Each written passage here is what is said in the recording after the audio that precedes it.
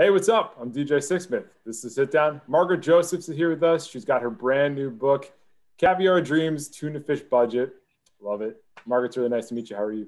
So nice to meet you, DJ. Thanks for having me. So you've had this really interesting career between what you've done in the fashion space. People know you from TV with the Real Housewives of New Jersey. What was it like writing this book and just talking about your whole story here? Well, writing this book, I say, was very therapeutic and cathartic at the same time. Everybody knows me from the show.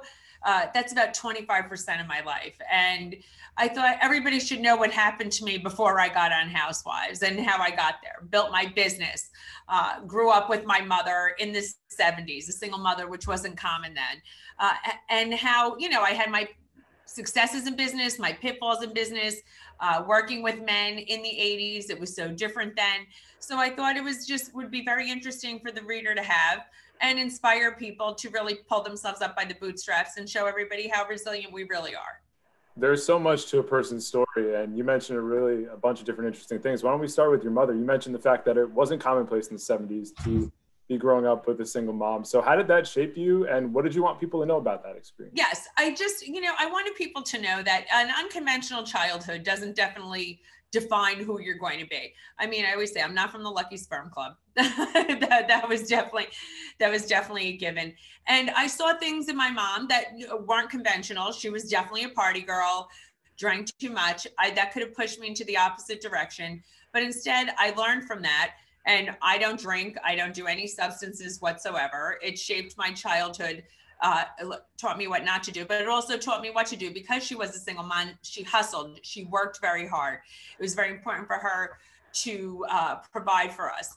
But so I learned a lot of different things about that. And I hope other people could learn from that, because I always say your childhood, things that happened to you when you were a child isn't your responsibility and it wasn't your fault. But as an adult, it's your responsibility to fix it.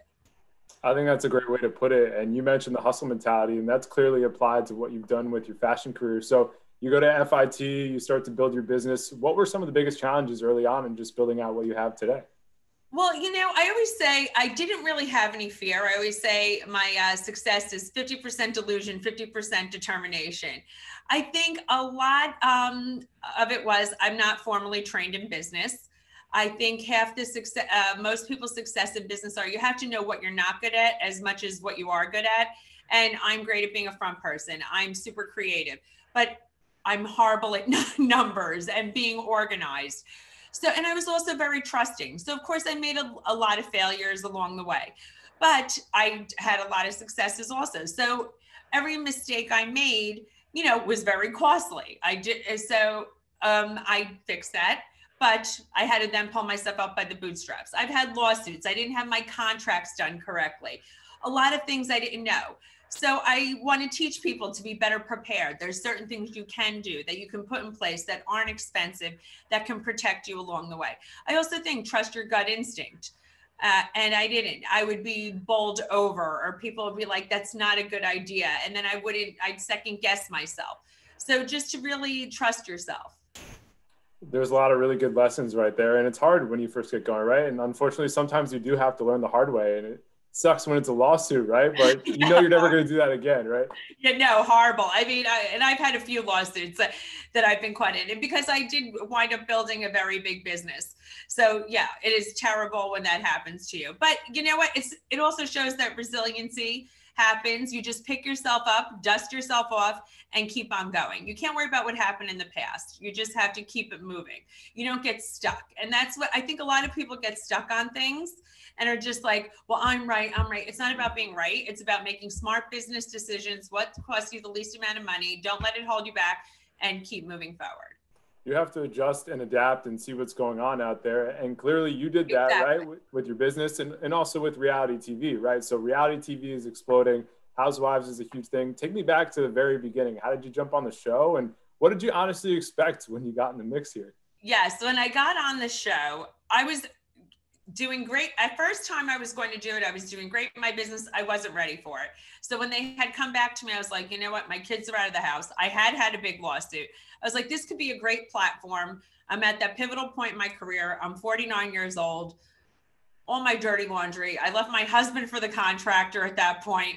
I was like, you know what? This is not going to be a big deal. In my head, I thought it was scripted. Truthfully, DJ, I was like, this is scripted. No one's going to argue like this. Well, guess what? It wasn't. But I was always TMI Marge, putting it out there. So I was like, this is not a big deal. But it was great. I went on there. I felt like I fit into this dysfunctional family. I put the fun into dysfunction. But you have to be careful what you wish for, right? Everybody wants to know your business, be out there, but it's been unbelievably fabulous. I've really enjoyed it. It gives you a voice. I got to show all the philanthropy I do, which has really worked out for me. It's helped the business, which has been great. And I've made some great friends along the way. And it's been a great ride. So you mentioned the fact you realized it wasn't scripted. What were some of the other surprises that you were like, oh, this is a lot different than I thought it was going to be here? Well, I think that it wasn't scripted was the main thing, which I was totally shocked about. That so many people watch reality TV and really relate to you and have such an opinion on your life, and that you affect so many people. I always say it's a study in sociology, which was so shocking to me. I had so many women reach out to me. I'm in a bad marriage. How did you have the strength to do it? Or after I got plastic surgery, oh my God, I'm getting older, or I need a facelift. Or people were upset I got a facelift. Marge, you were the real one. You haven't had plastic surgery. Why'd you do it? Or how do you not drink when so many people around you drink alcohol? So many people relate to the show on so many different levels. So I really answer all my own social media because I like to interact with the people from the show. I mean, that's the best thing that you can do, right? The good, the bad, and the ugly. You get your story out. You talk about all these things because, listen, women weren't talking about getting plastic surgery. Women weren't talking about their childhoods in the main way. Like, we need more of that. And sometimes I'm sure it's a little bit too much with social media and being out there in the public, but what does it mean to you that you can just help some folks out who may be struggling with some things? No, I'm grateful. And I think it also normalizes a lot of things that women had shame about. And I think that's very, very helpful, that if I can make one person feel better about themselves, it's a big difference. Even there's something from my book that happened, some sexual harassment along the way. And it happened in the late 80s. It was extremely common. Women could not speak up about it. I never said a word about it to anybody because in my business at that time, in the garment center, if you left my company, it was happening at the next place. There was no way you were going to have a job and not happen. I'd spoken up about it in the show. So many women have written to me, thank you for speaking up. I was ashamed. It was shameful. So it really means a lot to me when I could just help one person feel better about themselves, that they could relate to me, that they could open up to me. So it really makes a big difference and makes me feel great that I can be part of that. It certainly should, no question about it. What's it been like seeing the reaction from people about the book, whether it's people from the show, people on social media, just, everybody out there so far? Yes, the reaction has been fabulous. The pub date is April 13th. So everybody who's got the advance copy really, really loves it.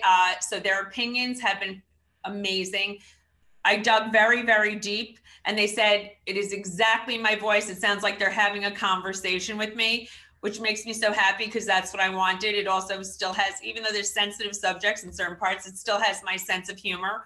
So everybody's happy about that. There's tons of stories people don't know. A lot of people don't even know that I have my own natural born son, that I birthed a child. So I love that there's so many things that people found out about me and that they love the book. And then it's not just surface nonsense. It's really a lot of issues. And that's what makes me so happy. I think the most fascinating thing is that people watch you on TV, they think they know you. And as you said, they have literally no idea what your life was like. Yeah, that's what it is. I think people just see a sliver of your life. And they see you an hour every week on a Wednesday night, which is great. But they don't know how you got here and the emotions behind it.